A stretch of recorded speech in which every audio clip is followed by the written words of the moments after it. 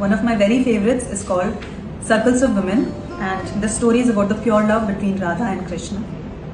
Everyone knows that Radha and Krishna never got married, and yet they are worshipped by masses as a couple. And this will reflect in the following lines that I'll be reading. No conversation of Krishna today is complete without the mention of Radha. But Radha was never Mrs. Krishna in the way that Sita was Mrs. Ram. The chapter that stuck to me the most was Damsels Who Get Bored. It's about Apsaras, who are celestial beings. To give you a taste of what it's about, there is no moral censure associated with a woman who has many lovers. It is almost as if we are talking about a time where women were not bound to men.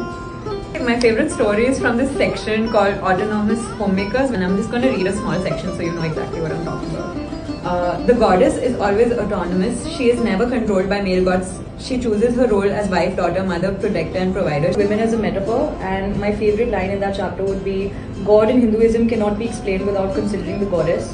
And I think that's such an interesting line because it just goes to show that this debate of patriarchy and all of these things are fairly modern. In ancient times, in Vedic times, this wasn't a debate. Women held their own. A goddess was as important as a god.